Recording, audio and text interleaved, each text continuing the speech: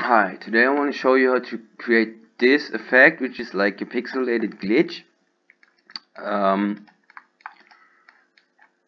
and I didn't really had a clue how to do this because I couldn't find any tutorials on the web. And before that, I came up with this glitch, which is right now you can't really see it here. It's in bad condition right now, but actually it would work. You just create a random color.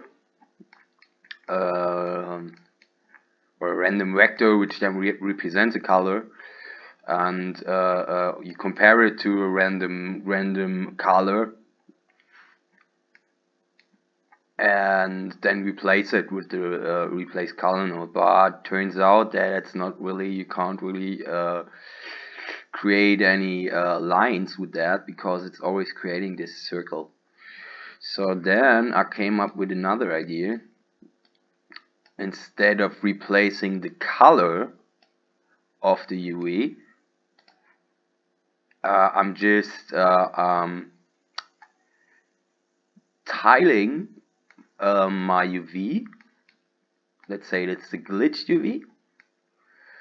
I'm just tiling it, and we're using a random number for tiling.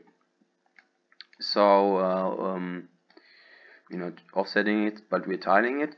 So the way we're tiling it, we're just generating a random number which then is floored, and then it's going to a random range node or to the seed of the random range node, and that is generating some random numbers for our tiling. Yes. What we do over here is we have like an untouched UV, which then feeds into posterized node, like our glitch UV down here. Both the posterized of the glitch UV and the posterized of the untouched UV have the same steps value, so they're pixelated in the same way. So we're splitting our untouched UV, taking the G value, and which more or less stands for the Y coordinate.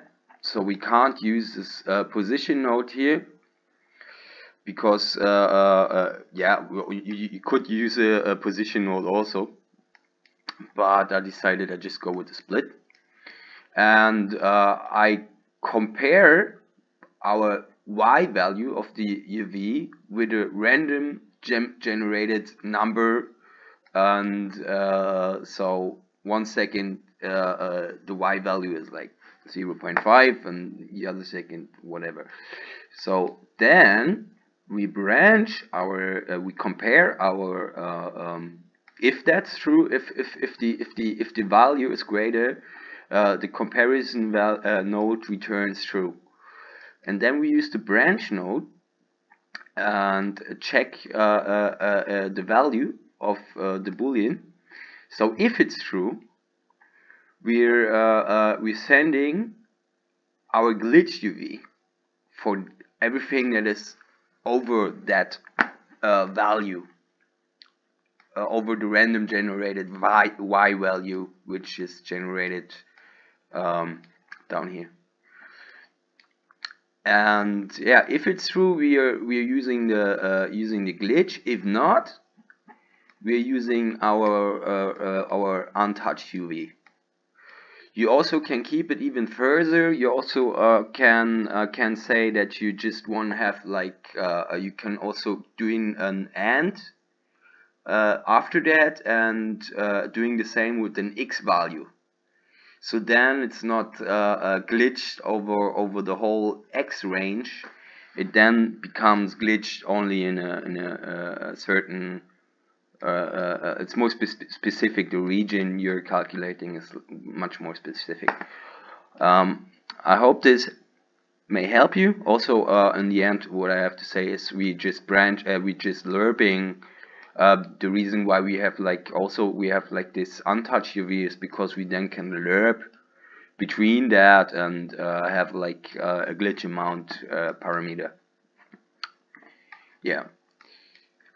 I hope this may help you, and You may have a nice day.